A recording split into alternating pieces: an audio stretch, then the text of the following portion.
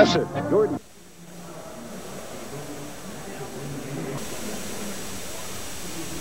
With the usual 16,000 plus, it turned out for Saturday night at Big East basketball, a character check, you could say, for both of these clubs. Back on Tuesday night, Providence College went down to Alumni Hall, played the nationally ranked Redmen to a standstill, but couldn't pull it off. Malik Sealy had the great night, and Providence lost it in overtime, 85-79. Meanwhile, the next night, Billy Owens put on one of his usual shows in the Carrier Dome in Syracuse, New York. The Connecticut Huskies go up there. They have a chance at the end of regulation. They have a chance here at the end of overtime to pull out a win, but John Gwynn unable to get the shot down. And Connecticut and Providence both come into tonight's game on 2 straight losses. Very unusual, especially for this Connecticut club. Hi, everybody. I'm Mike Gorman along with Clark Kellogg. And how about the respective states of mind for both of these clubs coming in? Well, on the one hand, Providence felt like they played their best basketball game of the season, even in defeat. So they feel good coming in here feeling like they're playing well. UConn, on the other hand, felt like they had a chance to win that game at the Dome and should have won it. So I think there's probably a little added incentive for the Huskies tonight. All right, we'll see what happens here tonight. Providence College, of course, as always,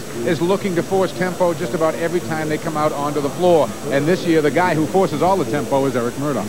Eric Murdoch. They label crunch time in the ball game EMT time, simply because he's been doing it in a big way all season long, 31 points a game. But he's a complete player. He does a lot for them defensively and also averages 5 rebounds a game. The Huskies like to force turnovers as opposed to tempo, and Scott Burrell, one of the steal leaders in the country. Averaging 4 steals a game. There you see second in the nation. And for the Huskies, it's important that they turn people over so they can get some easy basket opportunities from their defense. Jim Calhoun, known as a defensive coach, does he do anything special to try to stop the 31 points a game in league play out of Eric Murdoch? With Eric Murdoch, it's a matter of containment. When he has the ball, you want to play him tough. When he doesn't have it, you want to see that he doesn't get it back. How about the Friars depend so much on the three-point shot and depend so much on Murdoch. If you can take him out early, can you put them in a big hole? There's that opportunity, but again, Murdoch is the kind of guy that's going to get his numbers if he's not in foul trouble, and this Friar team has some other guys that can knock down the three-point shot. Eric Murdoch on one of the great roles of any college basketball player in the country. Should be fun here on a Saturday night. Connecticut and Providence set to go at it at the Hartford Civic Center, and we'll be back after these words from your local station. A crowd of 16,000 plus, as usual, has turned out here to see their Huskies play basketball, and the Huskies have won 11 straight in this building. They had their home streak stopped at St. John's back at Gamble there a week ago on national TV, but in the Hartford Civic Center, they're a tough club. Let's meet the starting lineups. Here's Roger Baker. Good evening, ladies and gentlemen.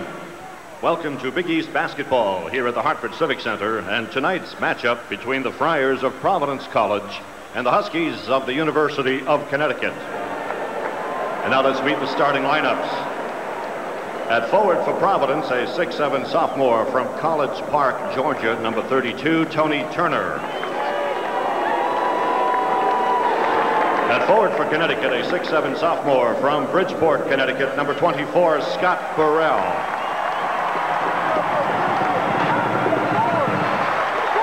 At forward for Providence, a 6'7" junior from East Orange, New Jersey, number 24, Marquise Bragg. At forward for Connecticut, a 6'7" sophomore from Orlando, Florida, number 42, Torino Walker.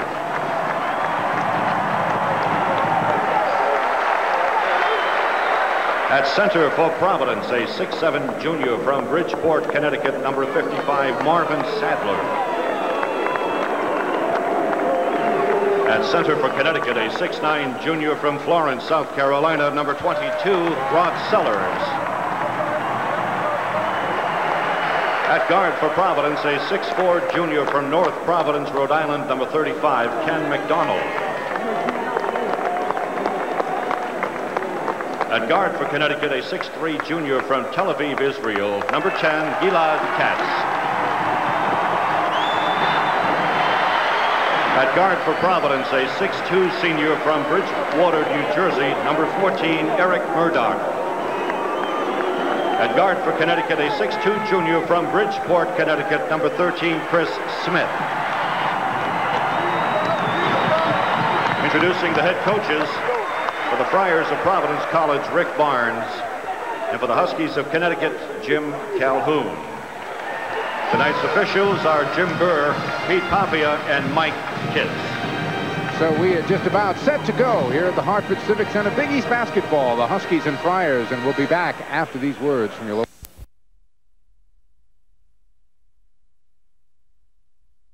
Against New England opponents, but the Friars, the last team to beat them back in 1989 at the Providence Civic Center. They really love their basketball here in Connecticut, and they'll be on their feet cheering until the Huskies score.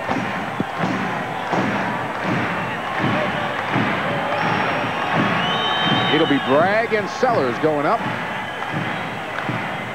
And Rod's ready. But the Friars control the tap, and it'll be Smith picking up Murdoch's first trip.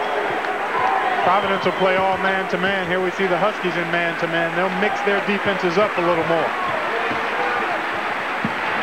Turner comes up shooting and drains a three to open the game.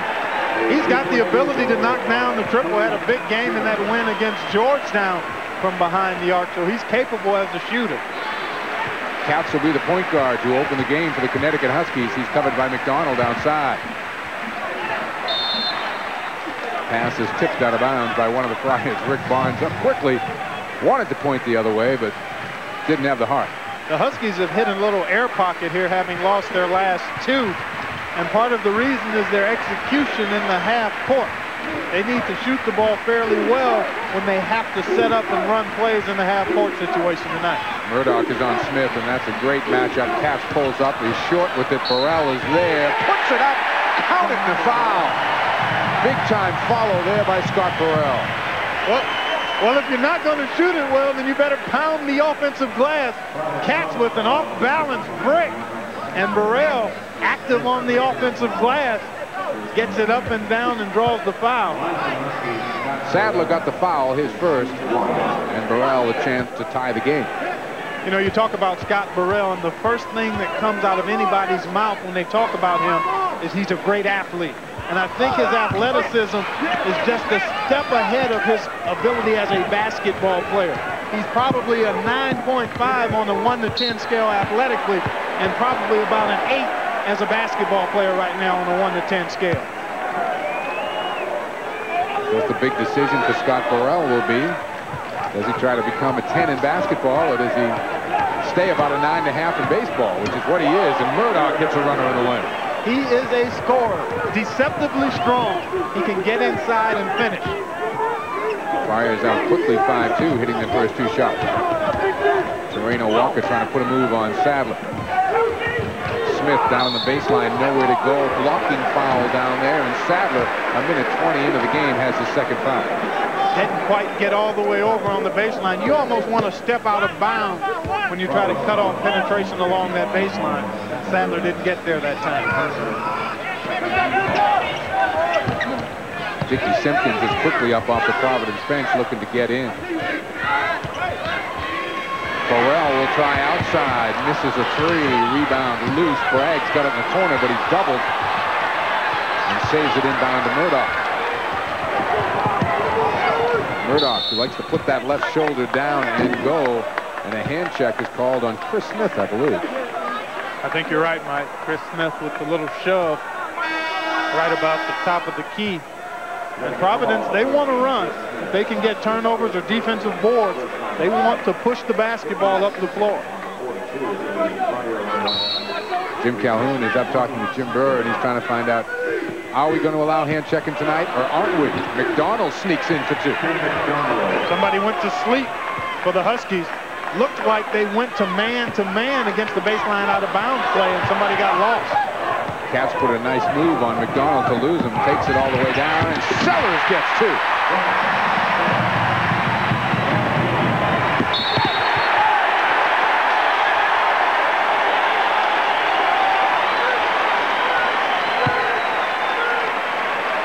Nice hands there, partner. You didn't go for the ball there, Clark. I was surprised. I was a little slow reacting. It's too far away from the hole for me to go after. Yeah. It's got to be in scoring position for me to get down on the floor after.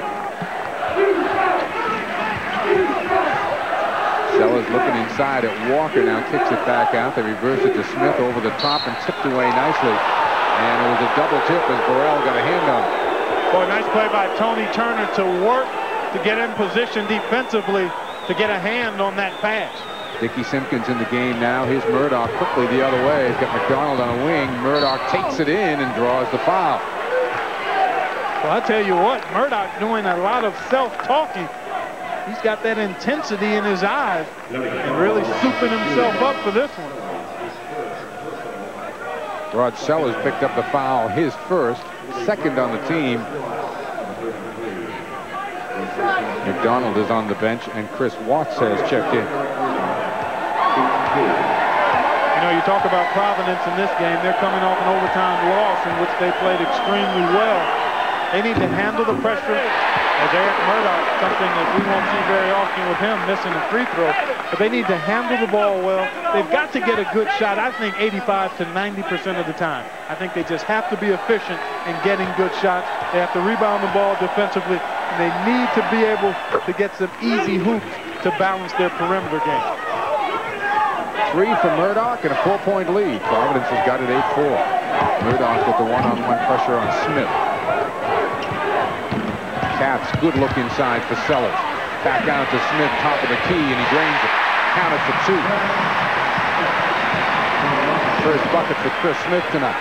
A great battle between Smith and Murdoch, 2 of the premier guards in the Big East. No question about that. An excellent matchup. Watts wants to go inside to Simpkins, comes the other way to Turner, who knocks down his second 3. I can tell you this, when shooters get going early, they often stay on for the night. And Turner burying a couple of 3s here early. And you love to see him all of a sudden when they go back on defense. They're on their toes, they're jumping around. Great point. Katz answers the call. Gilad Katz with the 3. Looking like a shootout here in Hartford. Turner's open again. Not this time. Simpkins pretty good position for the rebound, but he couldn't control it. Fred Campbell will check into the game for the Friars now, and Turner goes to the bench. And it's not because he took a 3. Rick Barnes encourages his guys to shoot that triple every opportunity they get. They average about 18 3-point field goal attempts per game. Both teams finding the range early here. Moreno Walker, a little fake on the pass, pretty good spin, nice lean in for 2. Hello. Nice little up and under after he put it on the floor a little bit.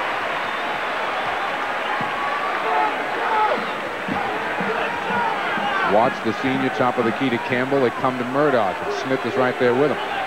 Eric will fire. Ripped off by Burrell. Up to Katz. Huskies a chance to grab a lead. Sellers wants it in the blocks. Watts takes it away from Katz and then loses it out of bounds. And John Gwynn will check into the Connecticut line. But before John Gwynn gets a chance to play, we're going to get a timeout. 15:44 left to go here first half. We are tied at 11. Walker is showing it all here. Little creativity by the big guy. He's going to put it on the floor and then make a nice little spin move. Now he's going to lift Simpkins momentarily and then up and under, and the nice finish. 6'7" sophomore out of Orlando, Florida with 2, and we are tied at 11. 15:44 to go here in the first half. Well, we had an interesting conversation with Jim Calhoun about Terreno Walker in terms of his mild-manneredness. He's an aggressive player on the floor, but really pulls back and is not quite as mean as Jim Calhoun would like to see him be. But with that body, I don't think Terreno will ever have a problem with somebody wanting to take advantage of it.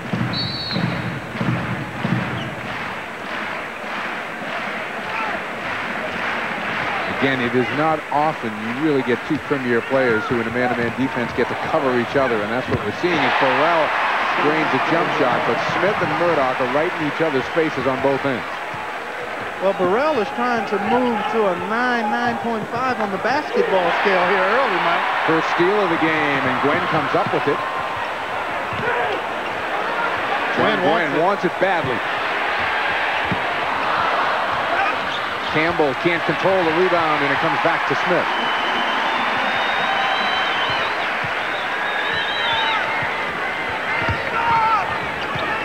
Simpkins jumping out on Smith. A mismatch there, and Smith takes it right down the lane. Well, the point you make about both teams playing an excellent one, and we see a turnover. Smith looks to capitalize, can't get it down. But so often in the college game, you don't see the marquee players hook up and go head-to-head. Campbell's little runner won't go. Loose ball rebound to Burrell, who'll get a lot of those. And credit both coaches for that. I mean, they come out and they're playing man-to-man. Usually you see all these junk zones and everything else. John Gwynn, pretty good up fake. Sent Chris Watts flying. Burrell, and the foul will be on Marquise Bragg.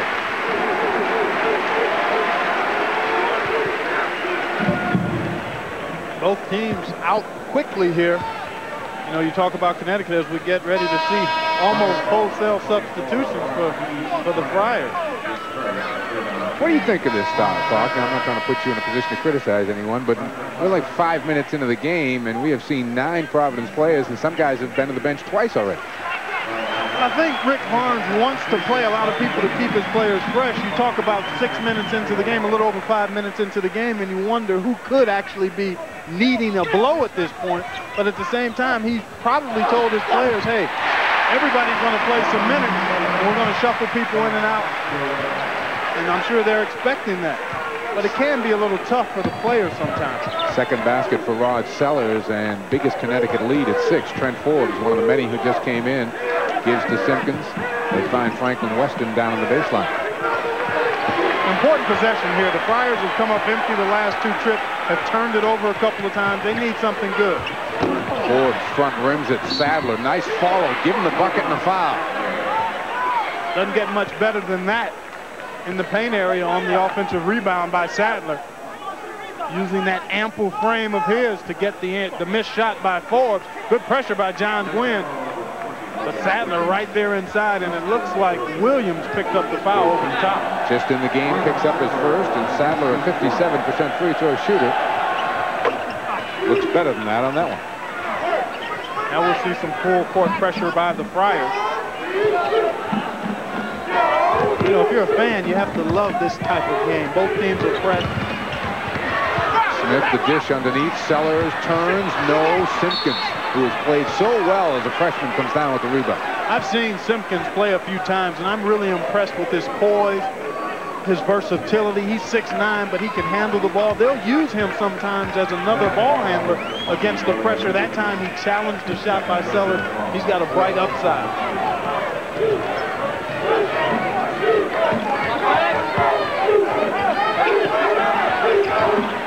Pretty good pass there by Forbes. Simpkins can't get it down, stays with it, no, and Smith comes away with it. Murdoch slapping it out of bounds, and it went off Chris Smith, who gives the official a little pat. Just good defensive pressure that time by Eric Murdoch. And people talk about his numbers. He's averaging 31 a game, and obviously that's what jumps out at you. But he gets 5 boards, 3 assists, 3 steals.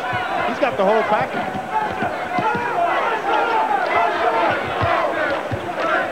He's always the marked man when he takes the floor.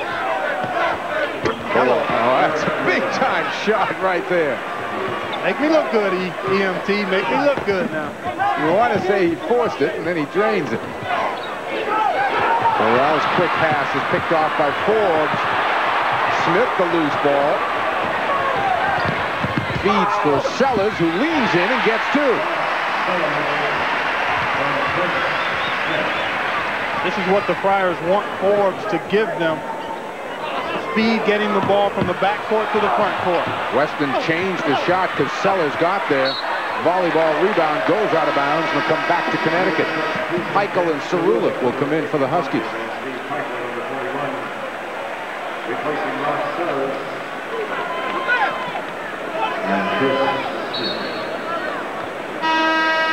Jim Calhoun, given the pace of this game, is going to have to use his bench liberally, but right now the Huskies get a lot slower off that substitution. They really do. And that may play into the hands of the Friars if they apply full court pressure. Michael looking to set the half-court offense, trying to spin away from Forbes. Burrell comes up shooting, too hard. Williams kept it alive. Cerulic off the floor with it, lost it. Friars are going to come up with it. Cerulic dives in there. Jump ball is called. Connecticut will get it on the alternating possession. Gregg and Troy Brown are going to come into the game for the Friars. Smith and Walker check back in for the Huskies. Gwynn and Burrell go to the bench, along with Sadler and Simpkins.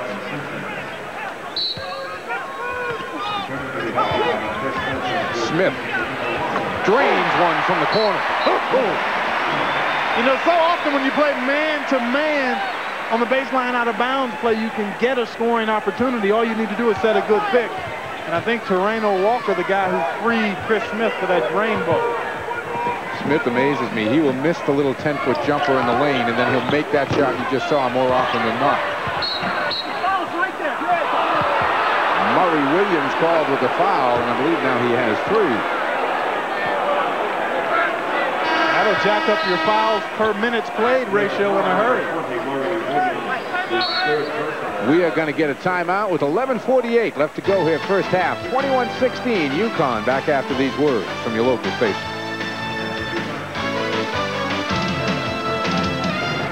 Little penetration and serve. Smith inside to Sellers, who initiates a little contact, but an excellent no call as Sadler tried to get the foul. I was mentioning how Rick Barnes sends players in and out of the game.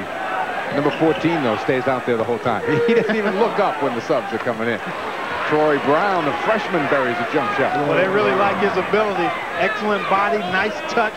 Has just had a tough time picking up things as rapidly as they would like, but he's got big-time potential. Heck of a rebounder. Forbes just going to put a little bear hug on Smith there. I'm not sure how he thought he was going to get away with that when he gets a look from Rick Barnes.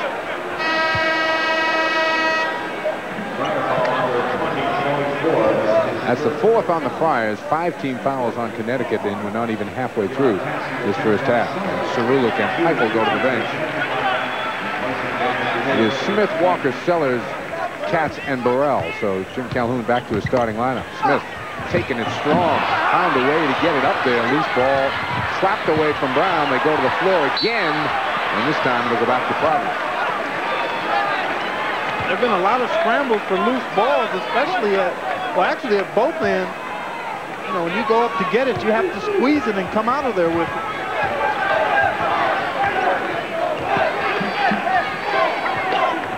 Trying to free Murdoch. So this is where Eric has to be careful that he doesn't hold it too much if he doesn't have immediate offense. Forbes hits a little runner in the lane. Here's the matchup, folks. Murdoch and Smith. Two of the finer guys, not only in the Big East, but in the country. When you talk about backcourt players. Smith really dribbles the ball above his knees. I mean, he really has a low dribble. That was partially blocked. All Friars underneath. Bragg on the break to Murdoch. Huskies back quickly defensively. Forbes a little trouble getting the hint. Nowhere to go. Katz, good defense. And it'll go back to Connecticut. Great defense there by Gillard Katz.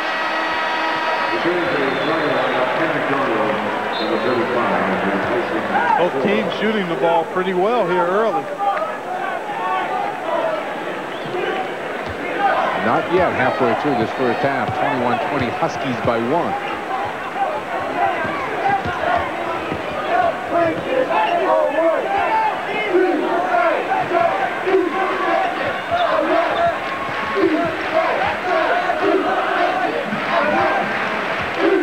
For the most part, Connecticut is a perimeter team in the half court other than offensive boards. Maybe Sellers will get an occasional post up, but this is basically what they'll do in the half court. Katz hits his second 3 of the night. And if they shoot it well, then they're able to get into their pressure because they do that after made field goals.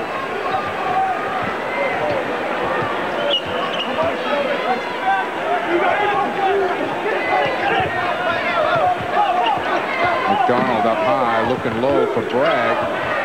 Marquise buries a turnaround. Boy, the shot was beautiful, but the pass. Ken McDonald took another dribble to create a nice passing lane for himself and then skirted a bounce pass in there at about 3 inches off the floor, the only place he could get to Bragg. Turner jumps out on Burrell. Walker coming to help. Smith was trying to post up Murdoch here on the lower right side of the screen. Cavs looking for that matchup. Smith comes out for it. Finds some room in the baseline. He gets hammered by Bragg as he makes the drive. Well, nice take that time by Smith. Murdoch gambled momentarily on the baseline, and that allowed Smith to get that penetration. He took it in strong to draw the foul. Second on Marquise and the fifth on the team. Seton Hall, the early lead over Syracuse as we check the Buick scoreboard. We'll be keeping you updated on Big East games all night long. St. John's and Pitt also playing tonight, as well as Boston College and Georgetown.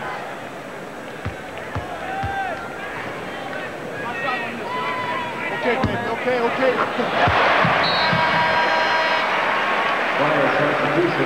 7 points, 2 rebounds now. The numbers for Chris Smith as Sadler comes in and Bragg sits down. We got one left over. What?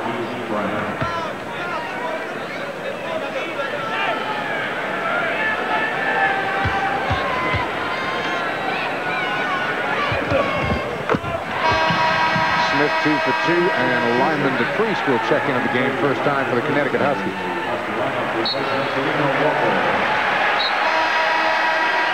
Clark, I didn't know of any other player I can recall in Big East history, I want to say, other than Lyman DePriest, who when you look at his numbers, you say, well, he's not going to be much of a factor in the game. And then he gets out there and plays, and he's a big factor in the game.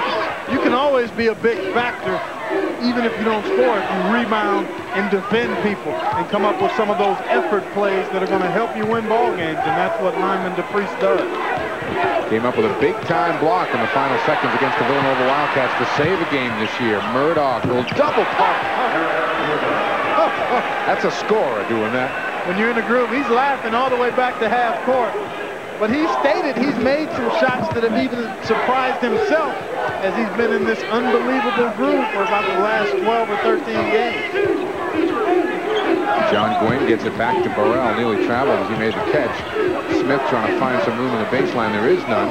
Now he creates space and gets it down. Well, you're seeing two creative players paint some nice pictures here early. And McDonald buries a three on the other end. See, if you're a fan, you have to love this kind of action. Both teams playing man-to-man. You got some pressure, and both teams playing well offensively. No shot clock violations tonight either. Not even close. Sellers, no. Rebound, Simpkins. Friars a chance to grab the lead as we're just under 8 minutes to go here first half. Simpkins, great cut to the hoop without the ball. Can't get it down. Gets his own rebound, though, and traveled with it according to Pete Harvey. And that gets the entire Providence College bench up. We are going to get a timeout. 7 minutes, 32 seconds to go here first half. 28-27 Huskies by 1. Alvin Bird goes in for a jam. Michael the foul, and they count the bucket. Welcome back to Hartford, everyone. And a quick reminder, this copyrighted telecast is produced by authority of the Big East Conference and is intended solely for the private, non-commercial use of our audience. Any publication, reproduction, retransmission, or other use of the pictures, descriptions, and accounts of this game without the express written consent of the Big East Conference is prohibited.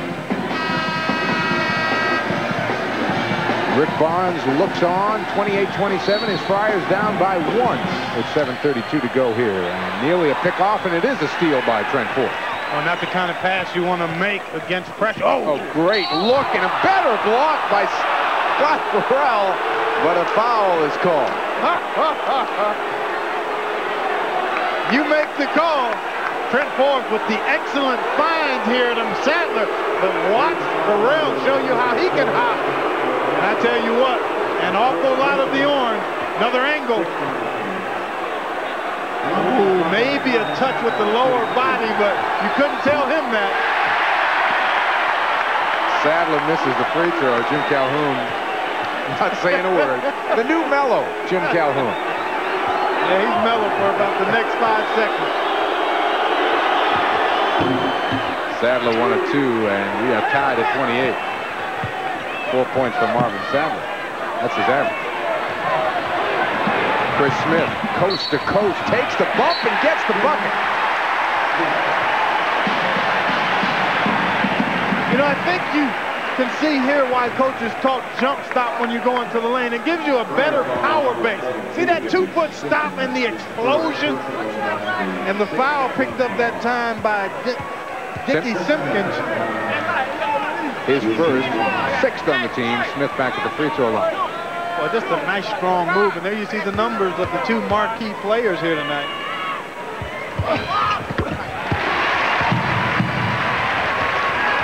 5 of 7 shooting for Chris Smith from the field. Comes in shooting just 40% from the floor in conference play. Tony Turner long with the 3. Sellers good position, looking for the outlet. Finds Smith up to Gwynn. Gwynn short with the pull-up, and Turner back there for the rebound. Maybe 2 steps out of his range in transition that time. Over to Corey Floyd in the game. Dumps it for Simpkins, and he hits the short jump.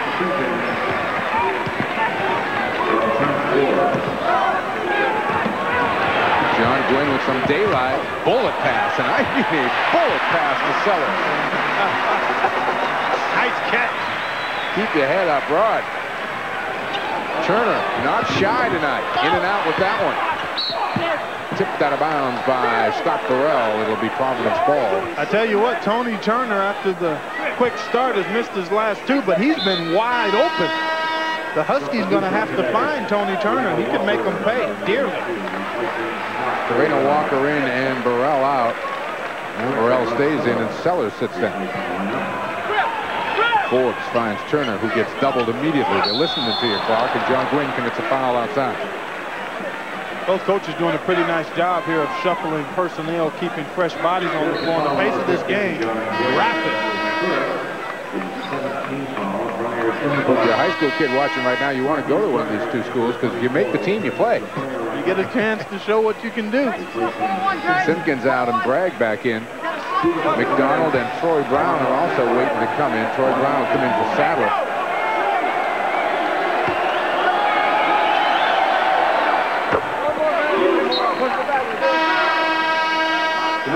Marvin looking pretty smooth at the free throw line for a guy shooting in the 50s. He's already surpassed his season's average in points. So he's been a solid contributor here tonight. There's only 1 left, man. 1.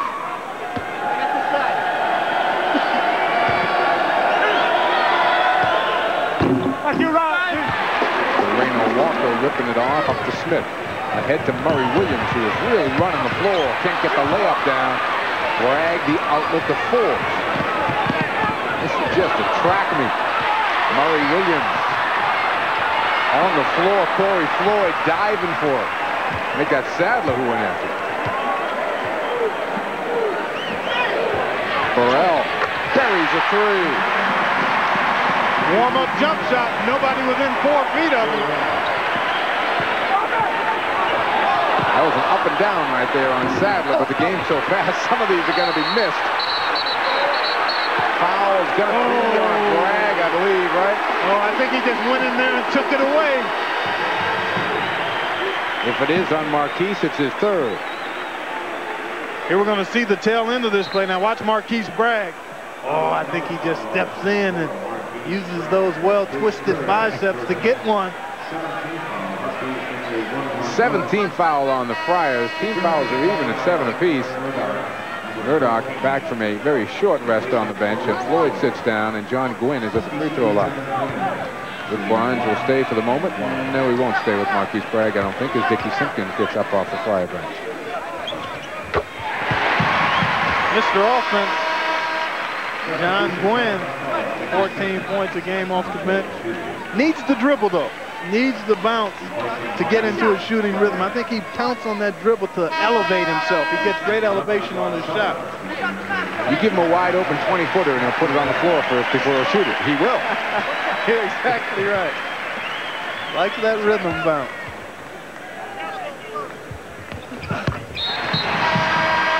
Gwynn's got them both. And it's a 7-point Husky lead with 5:48 to go.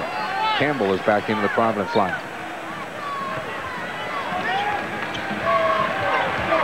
Well, you want to try to keep it away from the sidelines against this Husky pressure. Here we see Simpkins showing you his ball handling ability. Forbes finds Campbell. They're having a little difficulty finding Murdoch right now. And Eric looks at Dickie Simpkins and says, me. Bring it my way. Me, yeah. Bring it my way. Critical juncture here for the Friars because things have gotten a little more than cozy for them. Simpkins. Walker did a nice job of defensive position there. The quick outlet to Smith. Long bounce pass for Gwynn. You saw him dribble it and lay it in. Even on layups, he's got to take that one bounce. Smith the steal on Murdoch. Between the legs, pull-up jumper. Gets his own rebound. Got it. 15 for Chris Smith. And Providence College wants a tie. 4:59 to go in the half, and suddenly the Huskies are up 11. Dribble, doesn't get the first thrust, stays with his own, and gets the favorable roll. But turnovers becoming a problem for the Friars, and we talked about how important it is for the Huskies to turn people over. They've done it pretty well here, as you see the points off turnovers. +9 for the Huskies. Eric Murdoch looking to answer the call, has it slapped away out of bounds. It'll be Providence ball. You know, that was the lifeblood for the Huskies last year. In Big East play, they had a +7 differential in turnovers they committed versus turnovers they forced. And that led to additional shot opportunities and transition baskets. And that's how they were able to put together runs to beat teams an awful lot last year. Haven't been able to do it as much this season. John Gwynn out to Walker. Sellers was posting up inside on Troy Brown. Gwynn to the hole. Can't kiss it home. Terreno Walker, a big-time rebound.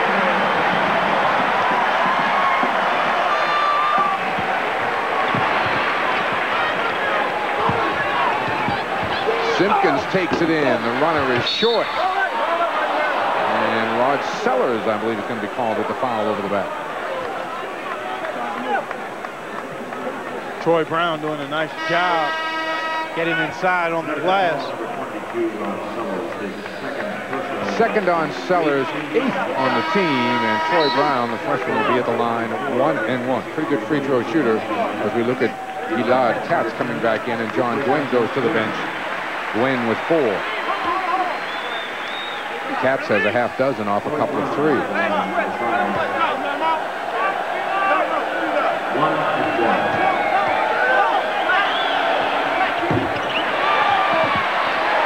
Whoa. Whoa. Terreno's a man, isn't he? That was in reference to keeps on going. That earned free throw call. Offensive foul, Eric Murdoch, as he just ran over Katz. He kind of gave it up for the team right there. He really did. Nice job by Katz, but one more dribble. Eric Murdoch can get by him. One more bounce and he can get around him. Instead, he picks up his dribble too soon, and Katz with a nice job to take the charge. Walker quickly to Smith in the middle. Over to Sellers, trying to go up strong, and he's hammered by Tony Turner. Well, in addition to the turnovers that have created some opportunities for UConn, Providence not doing a good job of getting back defensively. They've been beaten down the floor 3 or 4 times, and each time a basket has been scored or somebody's been sent to the line.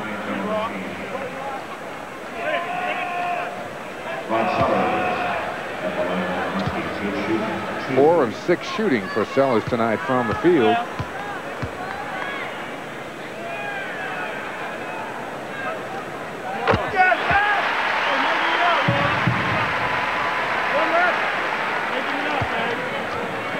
Jim Calhoun in his 5th year at the University of Connecticut. He understands the mentality of the fans in terms of what have you done for me lately. You hit a little air pocket and drop 2 in a row, and people wonder what's wrong. Picked off by Burrell. Scott for 2.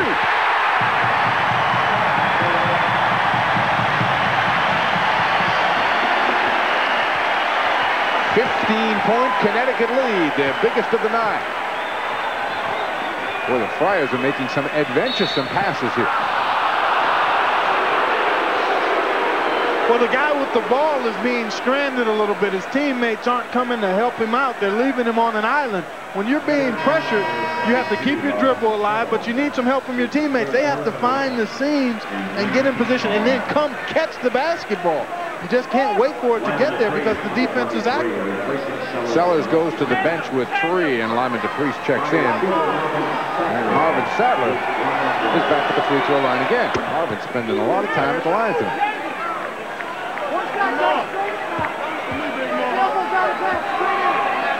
See, the key for Connecticut coming into this game, we talked about it at the top, they like to turn you over. They've done that. They've also defended the Friars in three-point territory pretty good. Cat stepped on the sidelines and turns it over.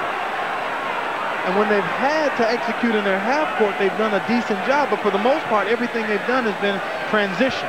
And that's the way they best play.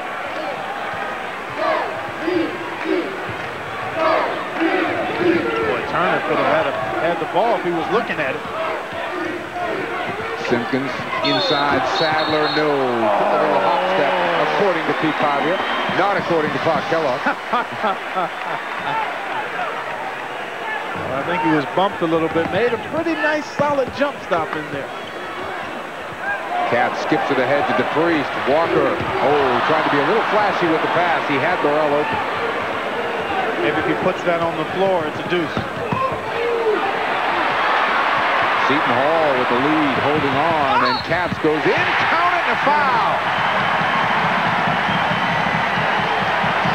Gilad is having himself a night.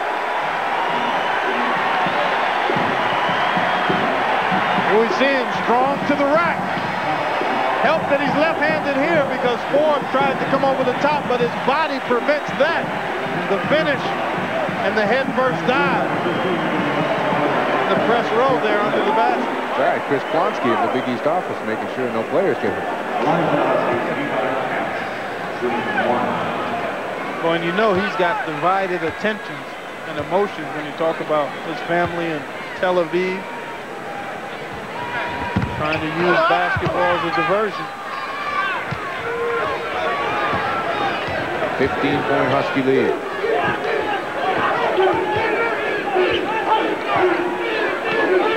Sadler, quick catch and release, and he got a foul from Burrell. Scott's second. Sadler, a tough guy to defend down there because he's wide, and he's wide in the right spot, right about your waist. Nicely put. That's where you want to be wide. He's got the broad shoulders, but it's tough to get around him when he knows where you are as a defender. He's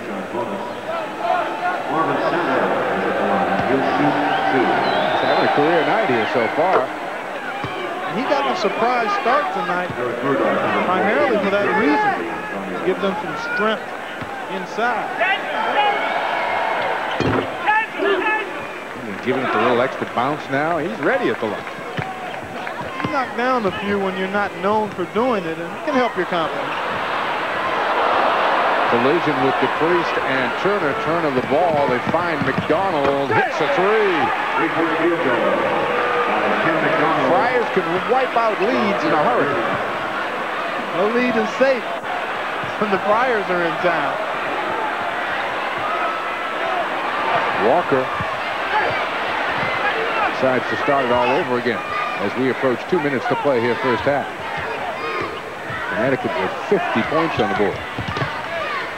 Nowhere for John Gwynn to go. So he shoots it. And the Friars unable to control it underneath. McDonald and Sadler get tied up. I don't know how John Gwynn wiggled away without changing or transferring a pivot foot there, but he did. Katz to the bench. Chris Smith back in. Murray Williams also back in. Friars, the Huskies rather had 6 players on the floor as they're about to inbound that. Now Terreno Walker will go out.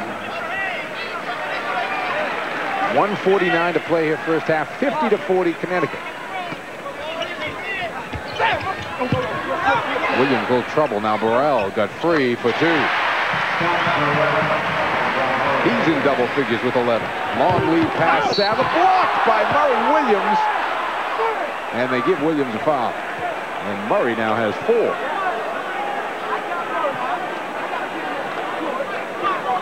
Nice look by Murdoch to the streaking Sadler. Murray with a pretty good block there. Let's take a look underneath. There's the body. You saw the bump right there. Excellent call.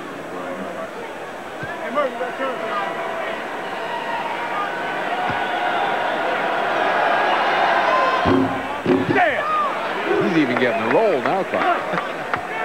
It's going for him. He's got a nice looking shot, though. You take a look at his rotation, follow through. I mean, there's no reason he should be hovering around the 50 percentile area. He won't be after tonight. He's 9 of 11 now at the line.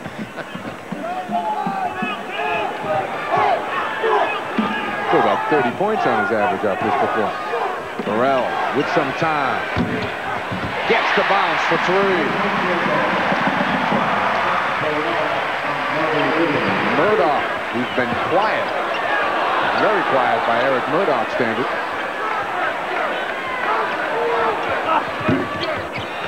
Rebound, Murray Williams. Up to DePriest. Picked off by Murdoch and saved inbounds. Great athletic play by Murdoch. But then the Friars turn it over on the other end as Eric couldn't catch up with the pass. Murdoch 101 to go in the half. Murdoch took his eye off the pass. He was looking at his defender trying to plan his attack on the hoop before he caught it.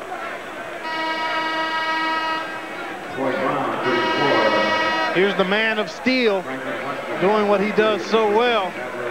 And then the nice effort to make the save. Get it to a teammate. With the left hand, no less, keeping it inbound. Priest goes back to the bench. It's Burrell, Peichel, Smith, Gwynn, and Sellers on the floor for Connecticut. Murdoch, McDonald, Simpkins, Western, and Troy Brown out there now for Providence. Peichel taking it strong to the bucket. And a foul on the drive. Could be McDonald. Nope, they give it to Murdoch. Boy, Rick Barnes wanted to find out who was guarding Peichel, and whoever volunteered that information will sit down now because they don't think Peichel should beat any of their players off the dribble. Franklin Weston goes to the bench and gets an earful from Rick Barnes.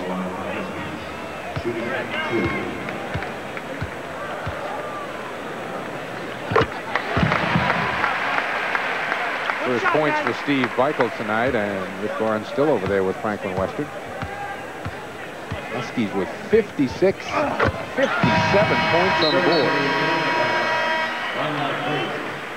Well, you know when you play the Friars, you're going to have a fast-paced game, and the Huskies have taken full advantage of it. They've scored off turnovers, and they haven't really had to settle into their half-court offense. They've been able to beat the Friars down the floor and get some easy baskets.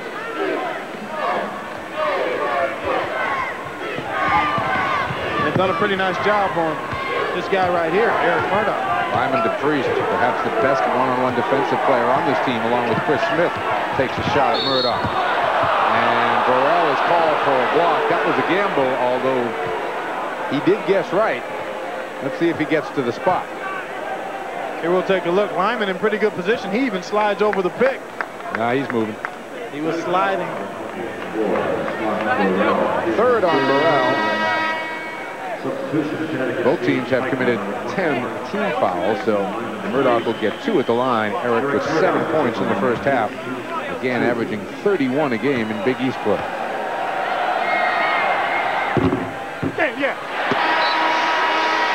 Has missed 2 free throws tonight, and he probably won't miss 2 more for another week or so. Burrell sits down, not wanting to pick up that 4th foul here in the first half. Serena Walker in. Murdoch makes the second. Huskies can hold it for the final one. They put together a 19-6 run here. And that's what they're known for. At least that's what they were known for an awful lot a year ago. Eichel taking it down the lane, blocked by Simpkins, and Sellers picks up a foul, and that hurts because that's the 4th.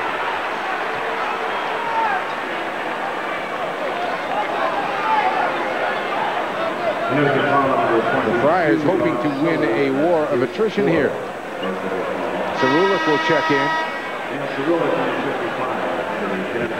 And Sellers sits down. He has 4. Murray Williams has 4. Scott Burrell has 3.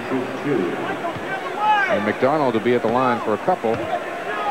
As good a free throw shooter as Murdoch is, McDonald is better, up at 92% in conference play.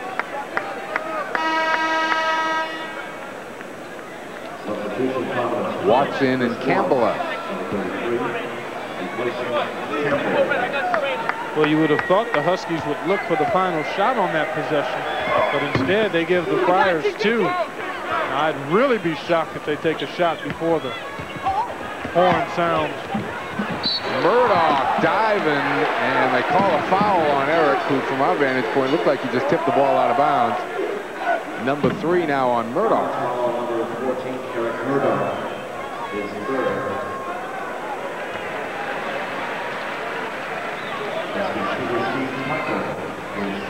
And Steve Peichel will be back at the free throw line, where he is 2 of 2 tonight.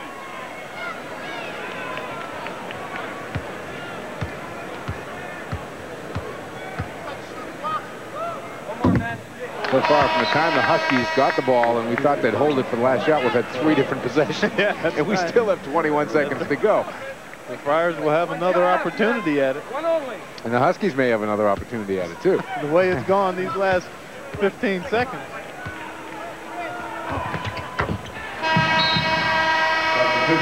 DePriest checks back in to cover Murdoch, I would guess.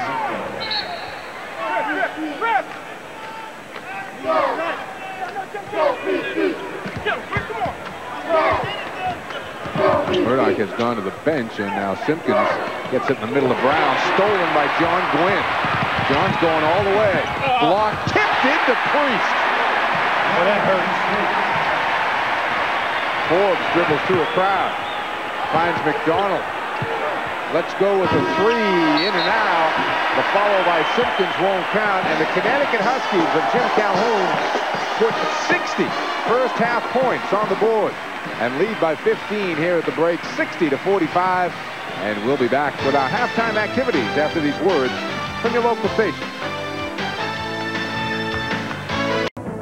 Mike Gorman and Clark Kellogg back out here at the Hartford Civic Center in Hartford, Connecticut, as the Connecticut Huskies put 60 first half points on the board, and defense keyed a lot of that offense. Big time. We talked about it at the top, how Connecticut wants to turn you over, and when you get turnovers, you're operating 3-on-1, 2-on-1, 1-on-zip, and there you see the numbers right there.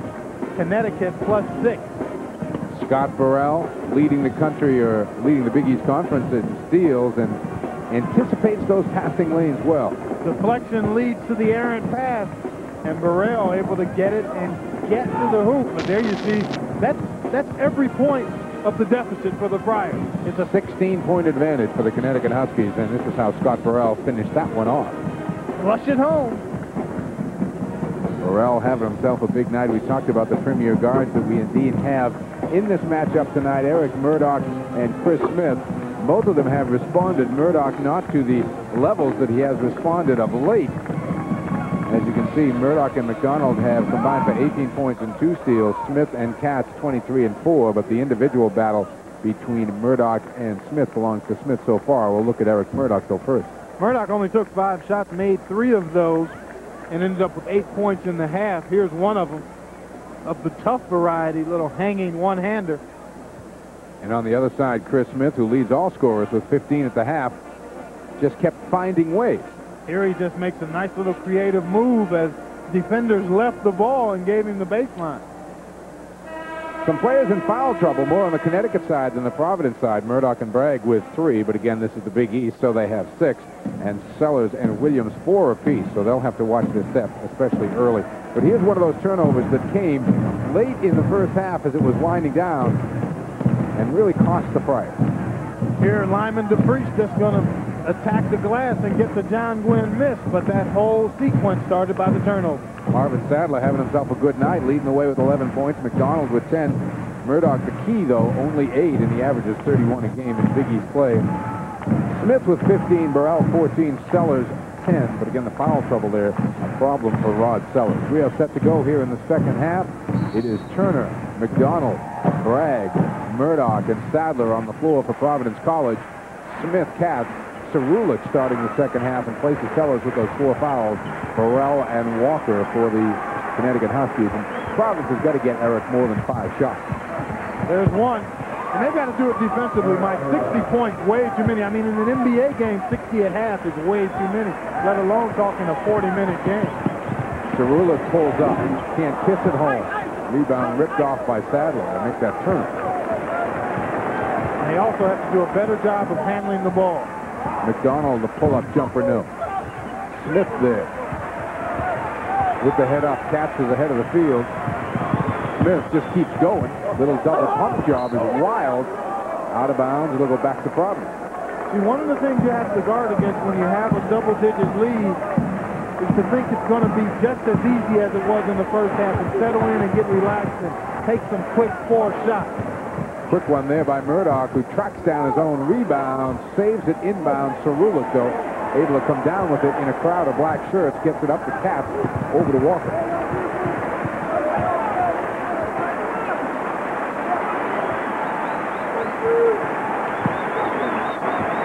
Burrell puts it on the floor. Inside, Terreno Walker. Count the foul. No continuation there on that one, I think. Terreno with nice, strong post-up position inside. Here you'll see Sadler go for the steal, doesn't get it. And Terreno, as Murdoch came in and picked up the foul as he shot it. It was indeed Murdoch who was given the foul on that second bump, and Eric Murdoch now will play with 4.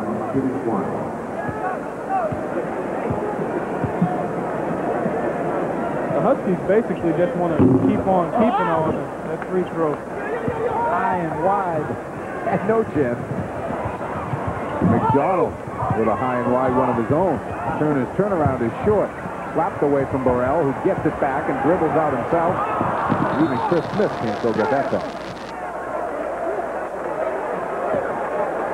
To finish that thought, obviously UConn just wants to keep on keeping on. Providence has had 4 or 5 shots here already and only got 1 to go down, and that's not the way you play from the bottom. Bragg comes high. Walker's on him. Turner in the first half would have put that up. He was putting up the threes quickly. Now he's looking inside, gets it back.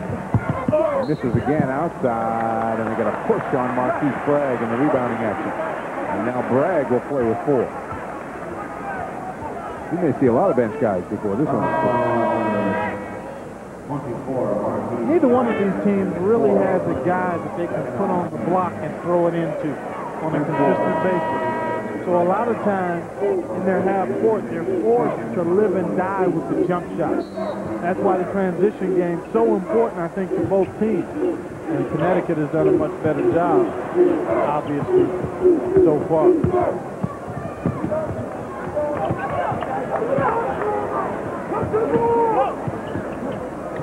Cerullo spins and leans and gets 2.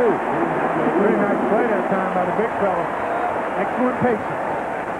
17-point Husky lead.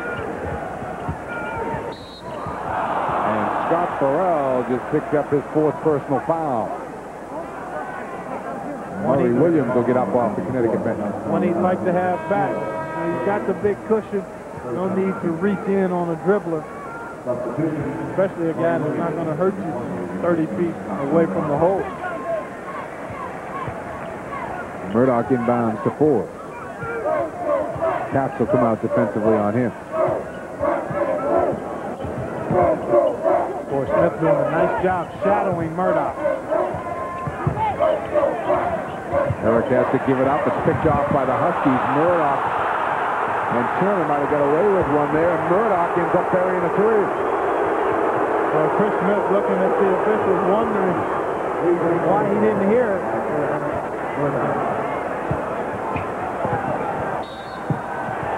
Now a quick whistle on Tony Turner.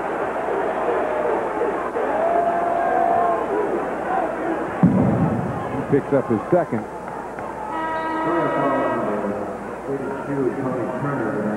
Watson and Turner out. You know, UConn got 40 shot attempts in that first half as we take a look at Deaton Hall, and that's at the Dome. Holding on to the lead, a little smaller than the last time we checked on the Beal scoreboard. Caps the leader. Sadler a big rebound to Forbes. Forbes' good look is right, and Terreno Walker comes hard to prevent the layup. But UConn took 40 shots in that first half. Mike, 23 of those were in the paint. That will help you shoot 55% from the floor. Sure will. Actually, 57 is what they shot in that first half. Simpkins still doesn't finish, Mike. He uses his upper body a lot, talking to assistant coach Larry Shyatt. He and I both agreed that Simpkins just doesn't use his lower body enough because that's where you get your strength from, that base. And he tries to finish with his upper body, and he's going to be a good one. If you watch closely, you almost can't even see it in the free throw. He's kind of stiff-legged on the free throw. Oh, you're observing, aren't you? Right on Well, top that's from hanging around with you. Oh, is that what happened? I thought it might be from hanging around with the governor, Bill Rafter. Cerula's on a wing. Walker backs it out. Then he goes inside nicely to Williams at the goaltend. If there's a foul, they could count the bucket.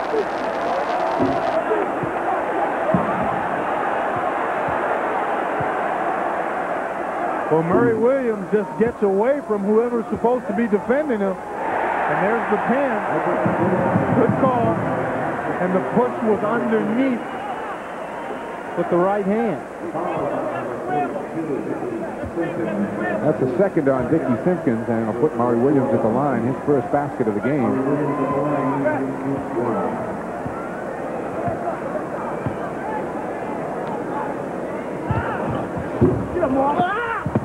Another rebound for Sadler. Sadler's been solid. He sure has. Forbes, a floater for two. They really like his quickness getting the ball up the court. Murray Williams right back for two. Jim Calhoun probably likes that transition opportunity. Don't look down, you miss a hoop. Stay out of that popcorn. Murdoch for three.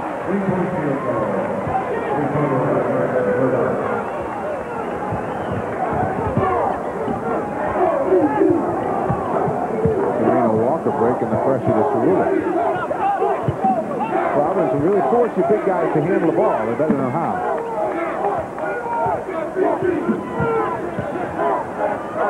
Cap's getting it right back. Murdoch doing a great job denying Smith. Chris trying to create. Leans up an underhanded shot. Simpkins kind of standing there. Took the rebound to Forbes. And the Friars catch a break, and then Murdoch can't handle it. Forbes' pass really went in. And we are going to get a timeout here with 15:36 to go in the game. 68-56, Huskies by a dozen.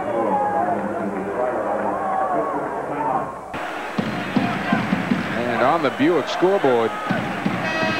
Whoa, wow. St. John's Redmen all over Pittsburgh, 43-22.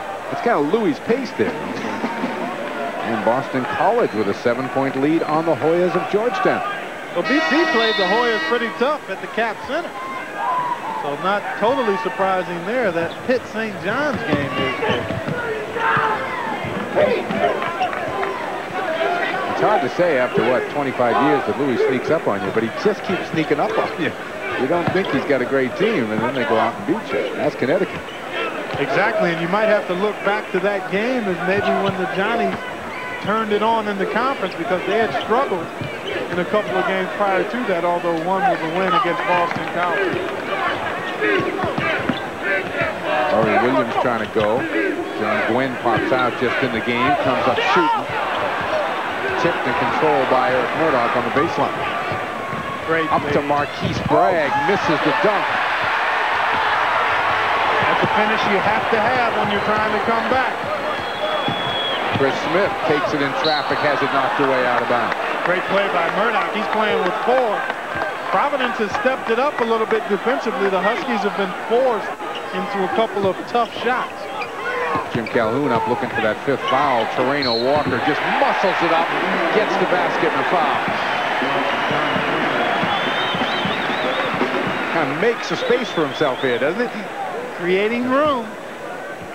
The big fella just splits two defenders, and Sadler on the reach-in, claiming he didn't touch him, but... That's 3 on Sadler, 5 on Providence here in the second half. Lyman DePriest in, Murray Williams out. Walker with 8 points, 4 or 5 from the field. Bit of an adventure at the free throw line.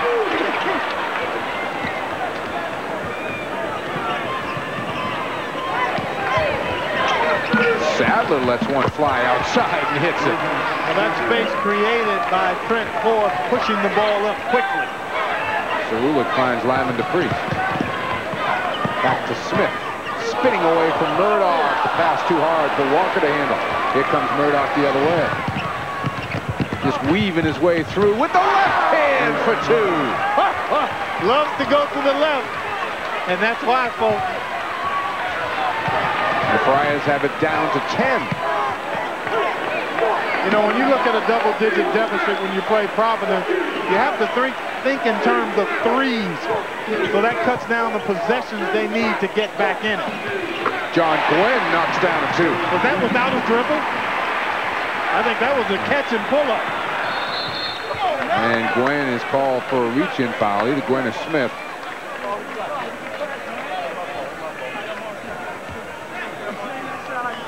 They're going to give it to Chris Smith. It'll be his second. Catch this drive by Eric Murdoch. How sweet it is. To the left, to the glass. Little scoop of cream with that one. He went down and got a scoop and kissed it off the window nicely. 10 points in the second half here from Murdoch, who is capable of runs all by himself. Scored 19 of Providence's final 21 against Georgetown. McDonald had it partially blocked, but a nice play underneath. Bragg can't get it down. Second time, yes. And a foul on Burrell, who came back in and quickly picked up his 5th. That's huge. They volleyball it around and nobody able to come up with it. Bragg with a double clutch errant shot. Gets it again. Finishes this one. And Burrell, my goodness, Casper possibly got that foul. Wait till he sees that replay. Jim Calhoun. Burrell goes to the bench with 5, and Murray Williams is back in. Marquise Bragg at the free throw line. Rod Sellers on the floor playing with 4.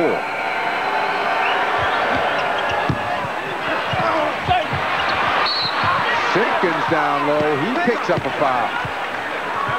Well, right now, the Huskies doing a little bit of what Providence did in the first half, not coming up with those loose balls, not squeezing them. Providence now making a run. And Dickie Simpkins will have a chance to bring this lead below double figures. Burrell has 5, Sellers 4, Williams 4, and now Chris Smith 3. And Providence starting to chip away at this lead, really in a way, Mike, that doesn't expend a lot of effort. They're getting some free throw opportunities. The last couple of points they've gotten have been on follow and putback. And you always worry about that when you're making a comeback. Well, here's another bounce Providence's way. McDonald. That would have been big, but look at the rebound on the weak side, and a travel is called. Good effort by Campbell, but he couldn't keep his feet. I tell you what, Providence really attacking the backboards and starting to seize momentum here as the Huskies a little flat-footed. If McDonald makes that 3, we've got a whole different ballgame. Looking maybe at a timeout from Calhoun if he dropped that. Smith comes back, can't get it up. And it'll go back to the Friars as Smith couldn't control his own rebound. Tough shots. You need to settle down. Chris Smith has the ability to create his own, but you have to be selective when you sense the momentum starting to change a little bit. 15 first half points for Smith, and that's where he sits with 15, with better than 7 minutes gone in the second. Murdoch, good pass inside. Marquise Bragg, the hoop. Put it right where it had to go to get inside. Steal by the Friars, stolen back by Smith. Huskies need good execution here. They need to free somebody up for a good shot, be it inside or on the perimeter. Priest and Katz went the wrong way, at least as far as Lyman was concerned. John Gwen in and Gilad Katz out. 72-65. Look at the Friars all over the boards in the second half. They've gotten half of those 15 off missed free throws.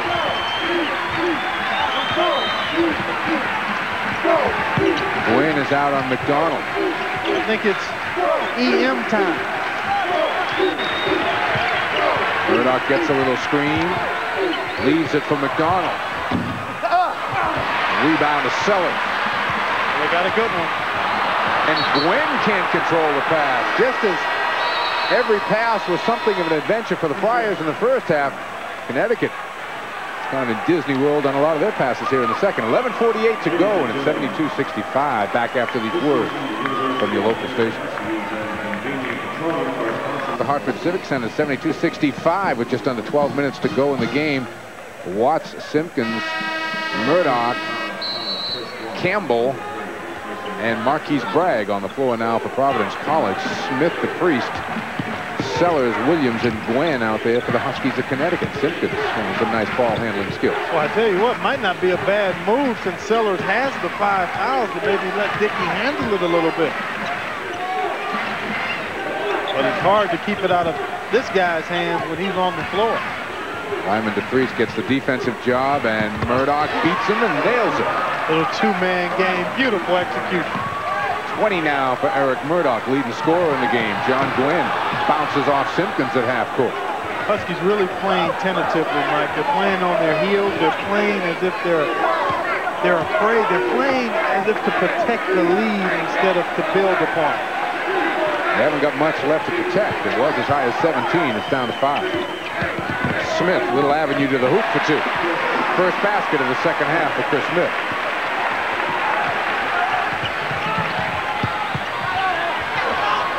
Campbell hits a 3. See, that's why Eric Murdoch is so dangerous. You think about him scoring, but he draws people and finds teammates. That's the first 3 of the year for Fred Campbell in Big East play. John Gwynn answers with a 2. 6-point game halfway through the second half. Murdoch gets it back from Simpkins. Murdoch wants somebody to come out and set a screen for him.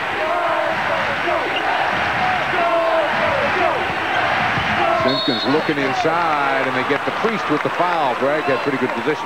Excellent position, and DePriest gives up about 3 inches and probably 15 pounds as well. And Bragg had him eclipsed in the paint area. 16 fouls now on the Huskies, 5 on the Providence College Friars with 10:06 to go in the game as DePriest sits back down. Providence has been parked on 5 team fouls for a while and playing good defense. Inside, Sadler hits another bucket. 15 for Sadler. I'm sure that's his all-time Big East high. He's definitely the leading candidate for our Infinity POG.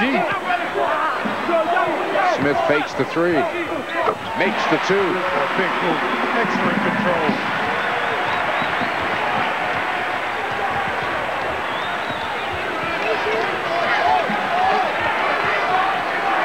It's interesting to watch, like the Friars are just looking to get the ball back in Murdoch's hands whenever they can. He can make good things happen, whether it's for himself or his teammates. As long as the other guys move and don't stand around and get mesmerized by him. Probably the longest the Friars have held the ball tonight. Tipped away by Williams out of bounds with 14 seconds on the shot clock.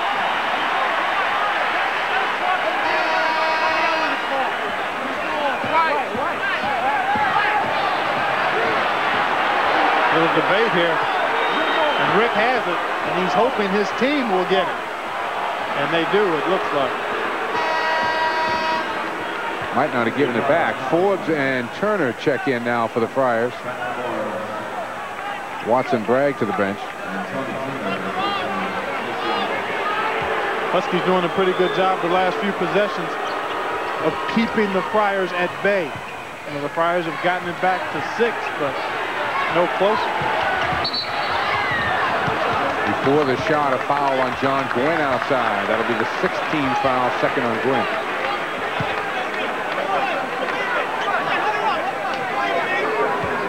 correct that. They gave it to DePriest. Now the Friars will be shooting, and they still have a foul to give before the Huskies would start to shoot. It'll be Forbes at the strike. The Friars have had as much success retrieving misses as they've had making them here in the second half, making free throws. As we take a look at Rick Barnes, always teaching. You know, they shoot the NBA three in practice as a way to make the college three a little shorter in their mind. So they crank it up an awful lot, and really an interesting philosophy.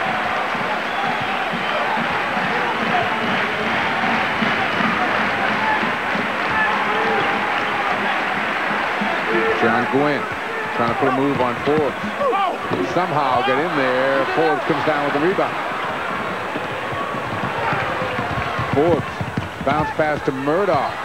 Finds a way to throw it up over his head. Foul, Walker, I believe. Yes, it is. Second on Torino. Pretty nice push of the ball by Forbes. There you see the nice bounce pass. Murdoch inside with the trees. Just wants to lift somebody and create some contact, and that's just what he did. 18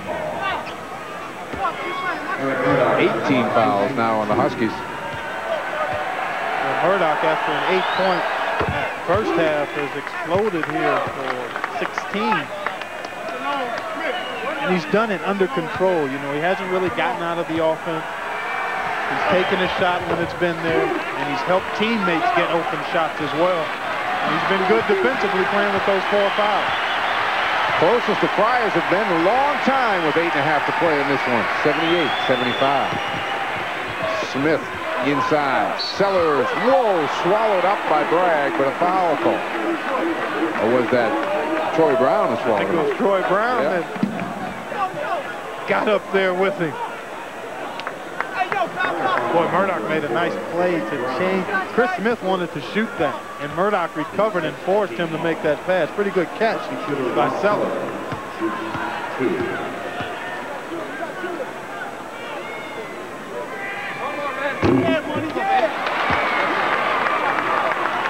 Now, obviously, the Friars are the more confident team now. You can just see it. They're upbeat, they're positive. This is the important phase of the game now for Connecticut, because they played on the lead for most of this game. Now the heat and the pressure is a little different as the Friars make a huge run. They can get to 2 if they convert here. They get a break on a call. I think it may have been Troy Brown. Yeah, I think he was clearing out down low. His second 17th foul.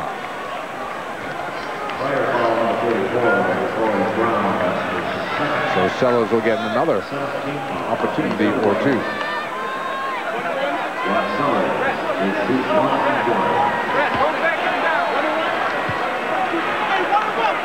Huskies have been known to struggle at the line. They had a great first half, 77% shooting. That'll help those numbers. Here comes Bragg back in, and the freshman Brown goes to the bench.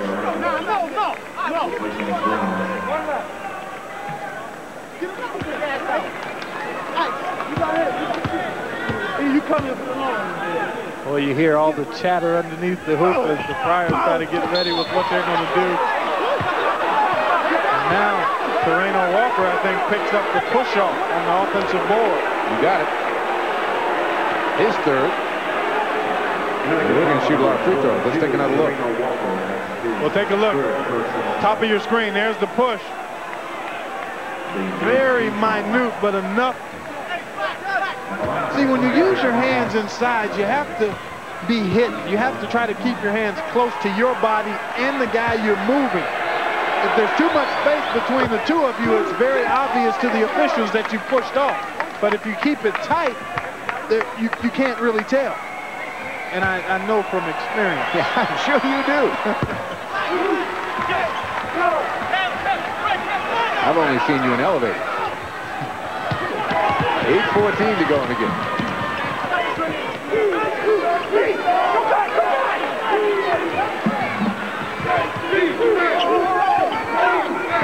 Walker putting it on the floor.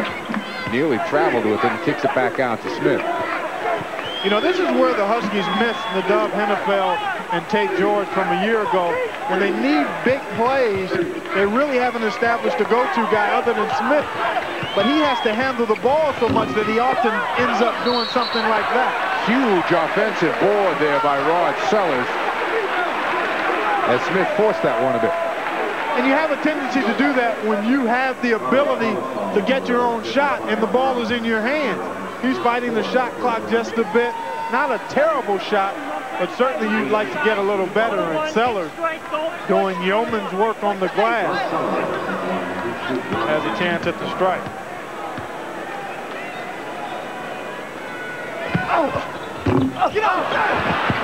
Marquise Bragg rips it off. 3-point game. Bragg and Sellers going to work inside. Bragg looking to kick it back out. Makes the spin move. Can't go as Sellers shut him off. Finds Murdoch on the baseline. Back to Bragg. Tipped up and in by Sadler. If he doesn't get the Infinity Player of the game, he certainly gets a game ball. 19 points for Marvin Sadler. Smith fakes the three. Dishes it for Williams. He's hammered. He'll go to the line. Excellent play by Chris Smith. He's trying to put his guys on his shoulders. Penetration and dish.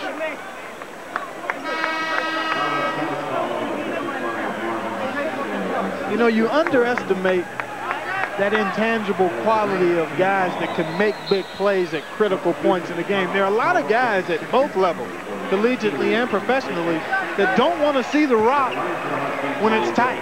I mean, that's just a fact. There are some guys that just don't want to really be in that position to where they have to make a big play. Williams misses the first. Sadler has to go to the bench with his 5th personal foul. Free throws betraying the Huskies here.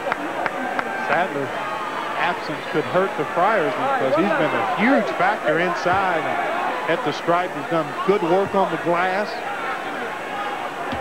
2 of 9 shooting for Connecticut at the free throw line, second half.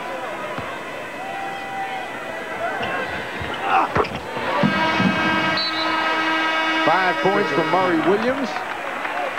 7:06 left to go in this one, and we've got a beauty. 81-79. Connecticut back after these words from your local station. All the way to 2, and Marvin Sadler has played a big role. He's had 19 points. Here he's going to follow one up.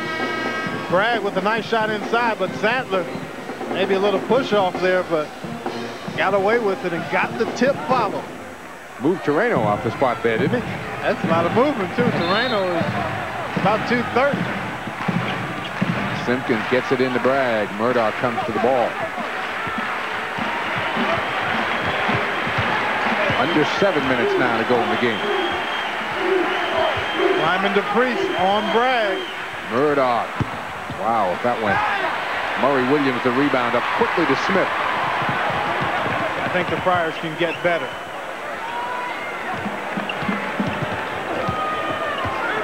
John Gwynn circles the wagons. I think when you play Gwynn, you have to play him to go right. Don't let him go left. Make him go right.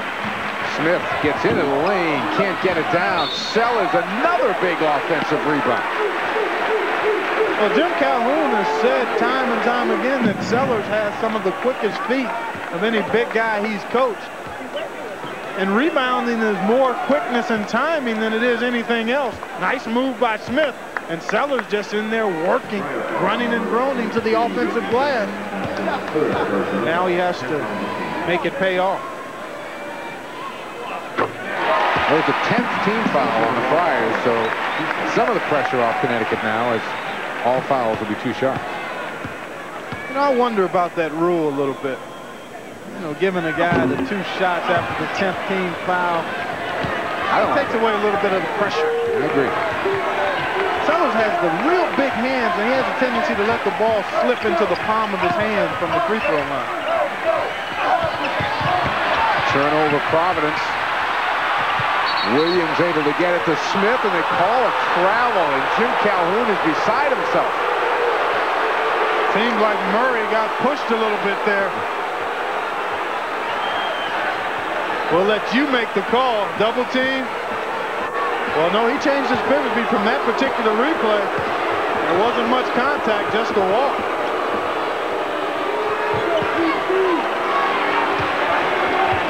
Friars can tie with the 3. Forbes, another one of those floaters, won't go down. Simpkins the rebound, back up, count it, and Simpkins can tie the game at the line. We talked about how he hasn't finished effectively. That was a big-time move. When you rebound in the paint, no need to be in a hurry. Excellent rebound here. Keeps it high. Shows the ball. Lifts Sellers, then leans in to initiate the contact. That's a big-time play there, folks. And that is the 5th foul on Rod Sellers, who now has to go to the bench. Cerulik is in there with Smith, Burrell, who is playing with 5, DePriest and Gwynn.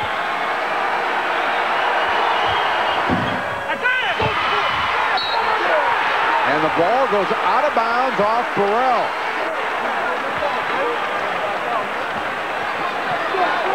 Calhoun just looked at us and shrugged his shoulders.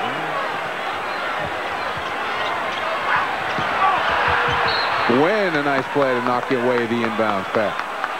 Well, good defense, poor offensive execution. You've got to set your pick solidly when you're trying to get open late in a close game. I mean, you've got to free somebody so the guy inbounding the ball can get it in. Murdoch spins. Smith got a partial block, but Bragg the loose ball. It goes down, and Providence has got a lead.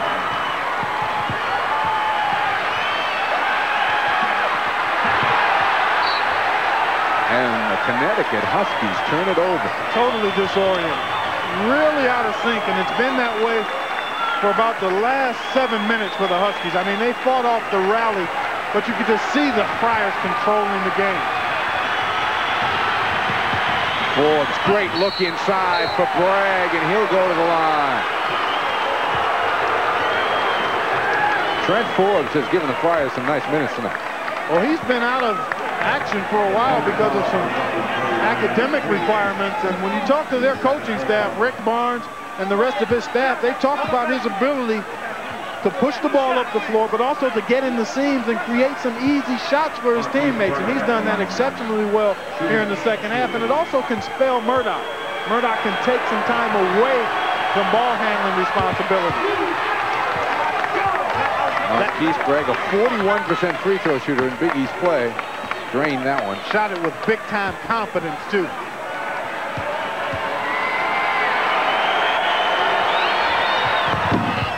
Second one is short. Friars get the rebound. Murdoch for 2.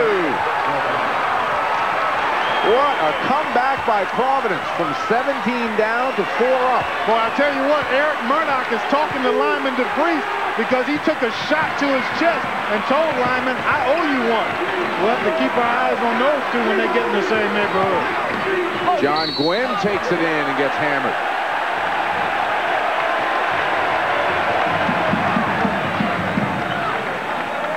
Eric Murdoch now talking with the official Jim Burr and letting him know that he was elbowed in the chest. And Jim Burr just kind of walking away, but those, oh, there they are shaking hands. So those are sometimes the battles within the battle. Marquise Bragg joins the club now with 5 fouls.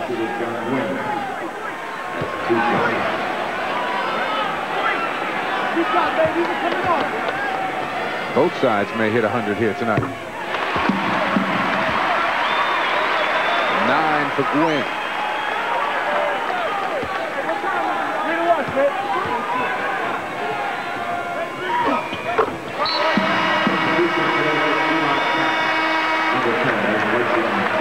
Elad Katz checks back in for the Huskies.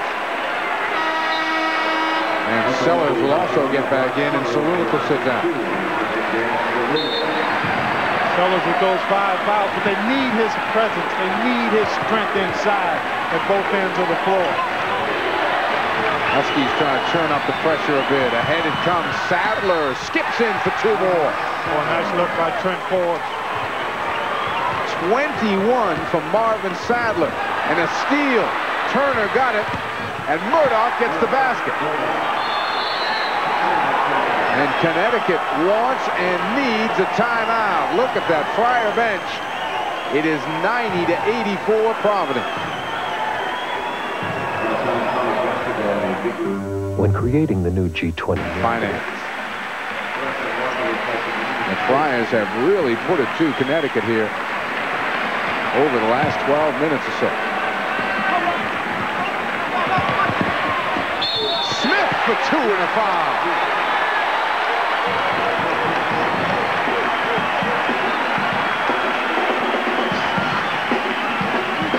You know, we talked about coming to a jump stop inside.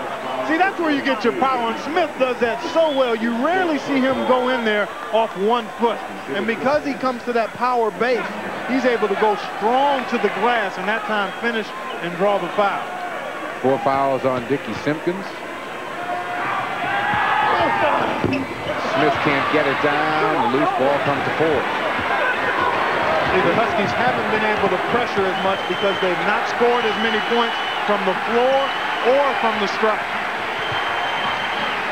So the trouble Providence had with the pressure in the first half, a non-factor most of the second. John Gwynn defensively gets Eric Murdoch. Trent Forbes misses one of those floaters. Burrell the rebound. 4-point game. Under 4 to play. Sellers, a little screen for Burrell, who comes up shooting. Won't go for him. Sadler, another big rebound. Ahead to Turner.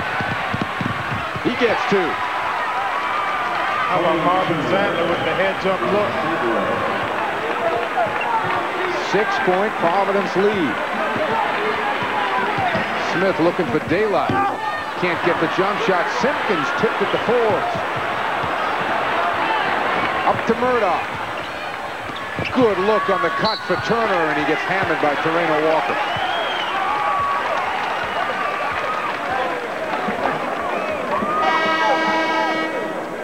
Providence seizing this one by the throat. Making all the right plays. Connecticut struggling again with their half-court execution, not really having a go-to guy.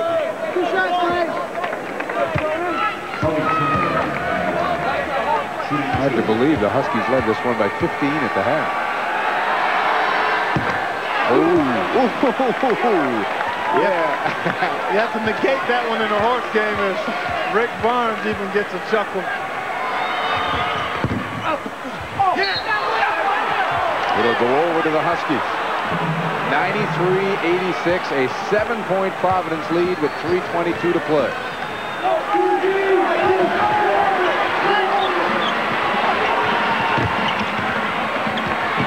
Smith penetrates. The leaner for 2. Boy, he's done all he can to keep his club in it. Murray Williams can save it, but Turner picks it off. Back to Murdoch. Tip to Sadler. Rejected by Rod Sellers. Great block. Up to Gwynn. Back to Smith. Smith looks to take it in traffic again. Lays it down. Turnaround Williams short. Loose ball. Going to the floor. Oh. Boy, I think Marvin Sadler can get that one if he doesn't dive. Isn't that traveling? He slid a little bit. But I really think he could have made a play on that ball without the dive. And maybe even drawn a foul. Murray Williams nearly threw it away trying to get it into Chris Smith. A lot of tight players out there right now. Late in a close game, Mike. Gwynn comes up shooting and buries a 3. 93-91. Forbes hits one right back. Oh! What a big bucket by Forbes. Oh, that's a rally record, Mike. Gwynn takes it in, won't go down, picked off by Forbes. He kicks it. It comes to Smith. to Williams, and a foul on Turner.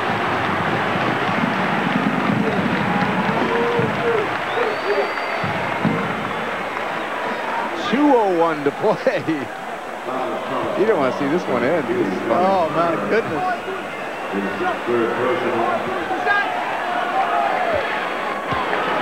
Well, this particular shot has been a problem for the Huskies throughout this second half. The free throw. Not there.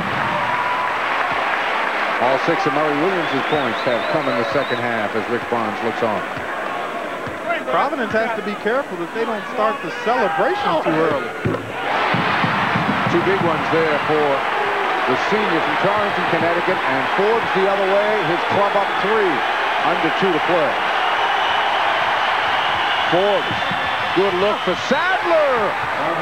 Well, I tell you what, you almost, when you talk player of the game, you have to include Trent Forbes in this equation too, with this second half penetration. Smith trying to weave his way in. Murray Williams lays it off for Burrell. Blocked by Simpkins, and he comes down with it. They want to use some clock here. John Gwynn, the grab on Trent Forbes.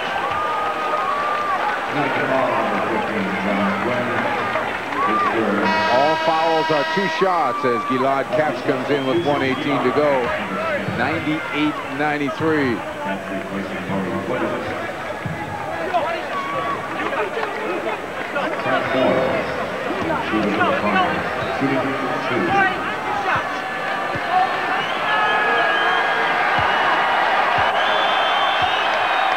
It's a loud 8 points and 4 assists for Trent Forbes.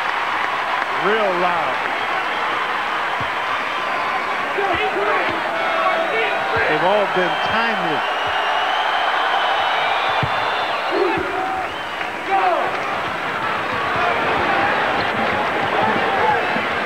Huskies need something good and quick.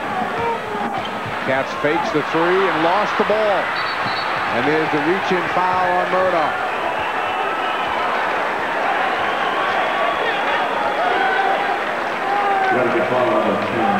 We've talked a lot about Sadler and Forbes, as well we should, but all Murdoch's done is score 29 himself.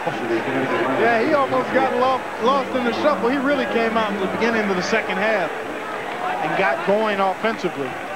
I have him 21 in the second half. You're right on target. Scott Burrell and Eric Murdoch right up there in the NCAA in steals, and that's point number 30. So Eric's 31-point average in the Big East looks like it's going to be safe here. Solid as a rock. As the Friars hit 100. An amazing turnaround in the second half, though.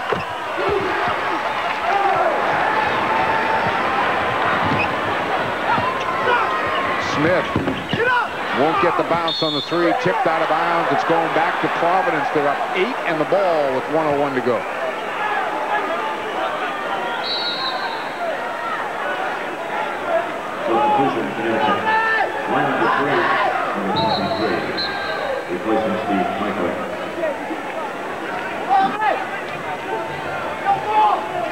Rick Barnes up, wondering why the clock is stopped.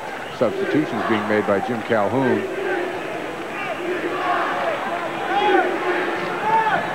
Let's see the Huskies look to foul. Right now they need to stop the clock. And John Gwynn immediately on Trent Forbes. Checking the Buick scoreboard. Syracuse coming from behind to beat the Seton Hall Pirates tonight, 78-64. So the Orangemen win it at home as they head Monday night to the Cap Center to take on the Hornets.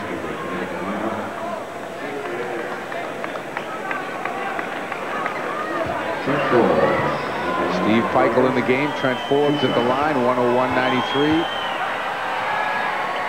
102-93 with 1 minute and 1 second to play as Rick Barnes looking for his second Big East win of the year. That very easily could be 4 Big East wins. They've lost a couple of tough ones.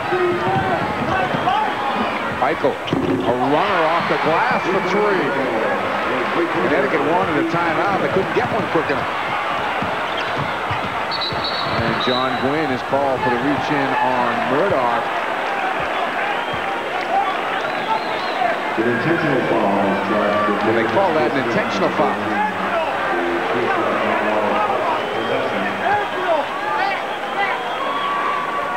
Connecticut bench not at all happy with that. Was it called on Trent Forbes? He was pushed out of bounds because he took a seat right here in front of us.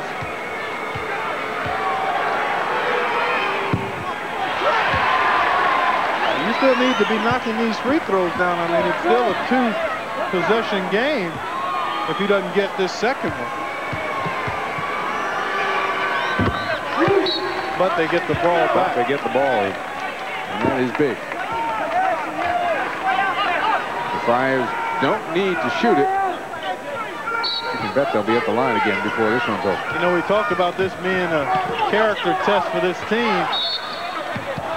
And what a way to come back for the Friars. They lose a tough one at St. John's in overtime and then are down 15 here at the half, and looks like they'll win it going away. What a homecoming for Marvin Sadler at the line from Bridgeport, Connecticut. As he has had his best game ever as a Friar. What do we have him at, 23? That's what I got him at. Burrell fouls out with 14 points. All in the first half for Scott Burrell.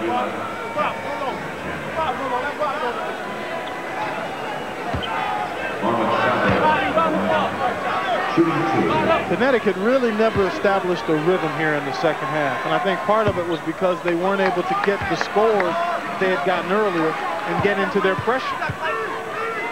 Providence tightened it up a little bit defensively and started making some plays and gaining some confidence. And momentum started flowing and it hasn't stopped yet. 24 for Sadler as he goes to the bench. The Huskies need 3 possessions.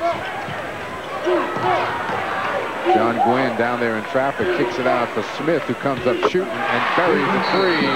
And this time the Huskies do get a timeout. 26 for Chris Smith, but it may be in vain with 32 seconds to go, and Providence up by 5. Bounce pass, a 5-point Providence lead with 32 seconds to go. In this situation, you always want to try to shoot somebody long. Simpkins runs the baseline, successfully gets it to Murdoch. He may not give it up. And there's the reach-in foul on Gilad Katz.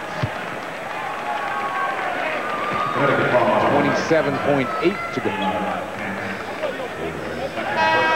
Still need these tosses.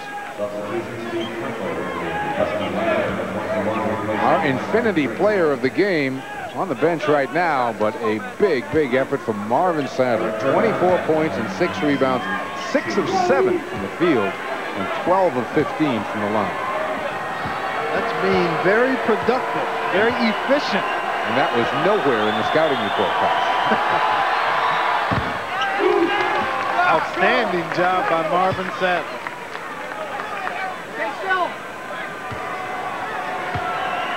Murdoch now with this one can again make it a 3-possession game. And he does. Michael, a lean or two hard off the glass. Simpkins gets it quickly to Forbes. Cats couldn't catch him for the foul. Nearly picked off by Smith, and then they make the grab they need to on Turner to stop the clock with 14.5 seconds to go. Many of the faithful here in Hartford walking out, and the Providence bench wanting to celebrate. And if one of these free throws goes in, I think they ought to get permission to celebrate. Well, they've been teetering on that celebration for the last really 4 minutes.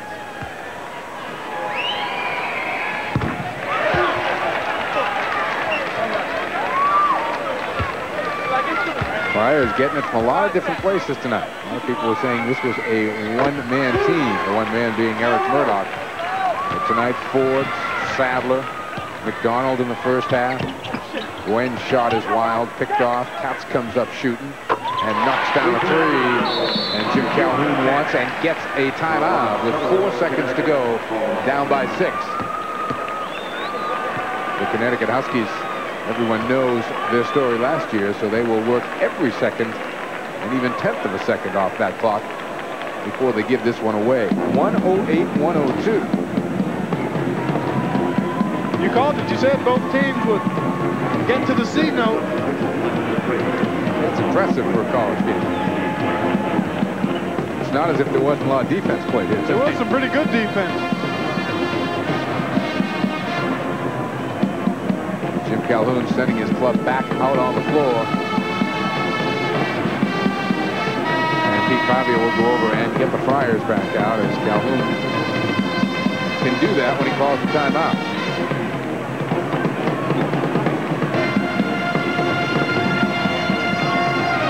But the Huskies, who came in here ranked 13th in the country, in real danger of losing their 3rd straight and going to 3-3 in the Big East.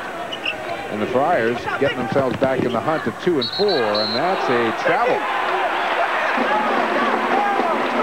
3.1 to go. Heichel's going to come back in to shoot 3.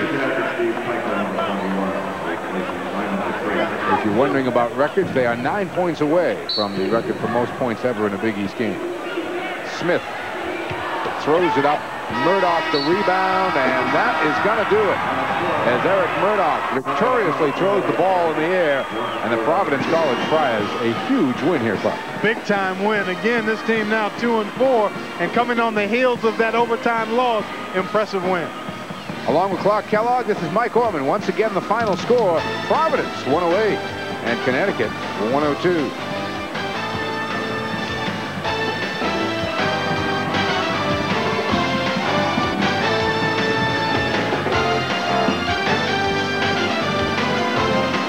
The preceding has been a Big East Conference Television Network production.